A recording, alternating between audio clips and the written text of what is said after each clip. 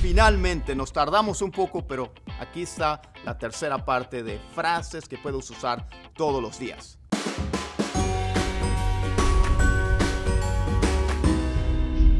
Hola, ¿qué tal amigos y amigas? Mi nombre es Daniel Manzano y este es su canal Inglés Americano 101. Este video no necesita introducción. Ustedes ya vieron la primera parte y la segunda parte de frases que puedes usar todos los días. Aquí les tengo esta super clase. Pero primero, look. ¿Qué es lo que ven aquí abajo? Más de 400,000 suscriptores. Muchas gracias. Give me 5. Gracias a todos ustedes. Y no crean que me olvidé de del especial, el giveaway que iba a dar. Pero eso, que estén al pendiente en el video que sigue, vamos a hablar de eso. Les tengo unas pequeñas sorpresas. Pero por ahora vamos a empezar con la clase inmediatamente. How was work today? How was work today? How was work today? ¿Cómo estuvo el día? ¿Cómo estuvo tu trabajo el día de hoy? ¿Cómo estuvo el trabajo? See you Monday. See you Monday. See you Monday. Te veo el lunes. Hey, it's almost break time. It's almost break time. It's almost break time. Que ya es casi hora de tomar un descanso. I need to take a shower. I need to take a shower. I need to take a shower. Necesito bañarme. Necesito darme un baño. My lips are chapped. My lips are chapped. My lips are chapped. Es cuando a veces se ponen una pomada en los labios, cuando se cuartean o se secan sus labios. Hey, turn the heater on. Turn the heater on. Turn the heater on. Prende la calefacción. Hey, turn the air conditioner on. Turn the air conditioner on. Turn the air conditioner on. Que prendas el aire acondicionado. You left the door open. You left the door open. You left the door open. Dejaste la puerta abierta. Lock the door. Lock the door. Lock the door. Que le pongas seguro a la puerta. Unlock the door. Unlock the door. Unlock the door. Ahora quítale el seguro a la puerta. I locked my keys in the car. I locked my keys in the car.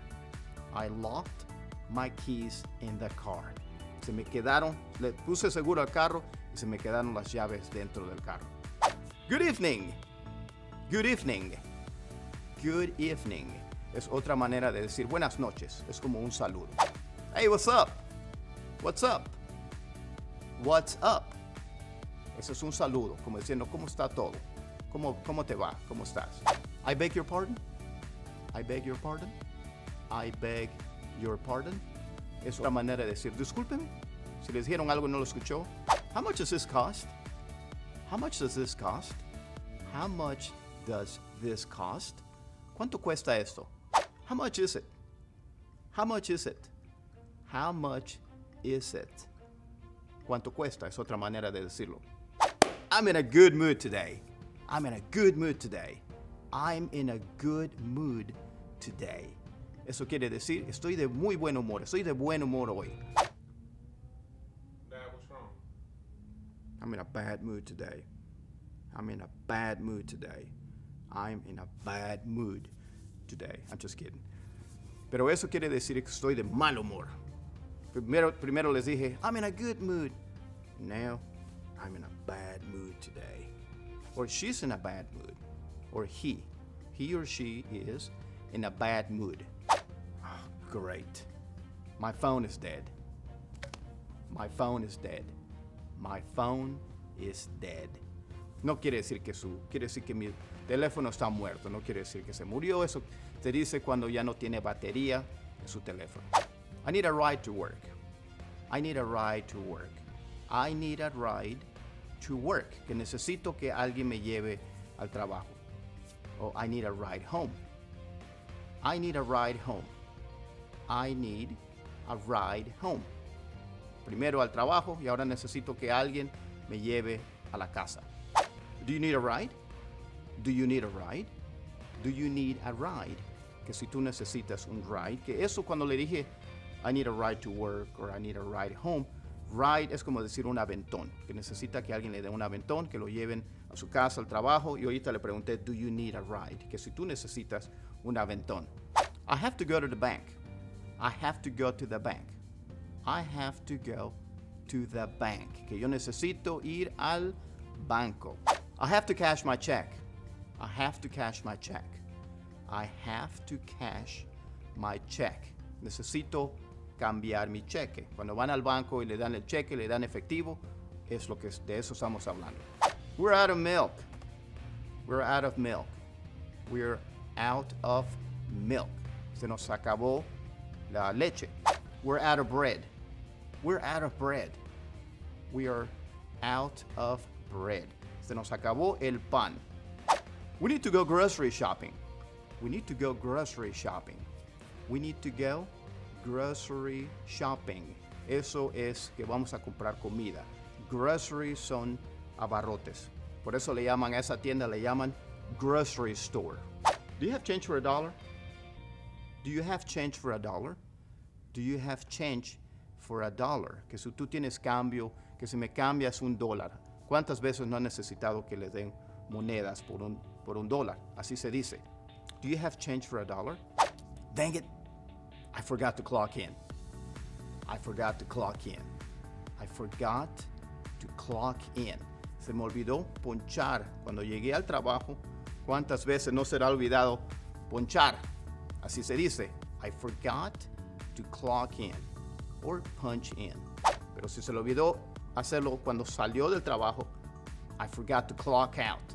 I forgot to clock out. I forgot to clock out. Or I forgot to punch out. Don't forget to sweep the floor. Don't forget to sweep the floor. Don't forget to sweep the floor. Que no se te olvide barrer el suelo. Don't forget to mop the floor. Don't forget to mop the floor. Don't forget to mop the floor. Que no se te olvide trapear el suelo. Don't forget to vacuum. Don't forget to vacuum. Don't forget to vacuum. Eso quiere decir que no se te olvide usar la aspiradora. Y aquí le tengo otra para las mamás y para los padres de familia en general, para que sus hijos empiecen a limpiar su cuarto, que les diga así: clean your room. Clean your room. Clean your room. Limpia tu cuarto.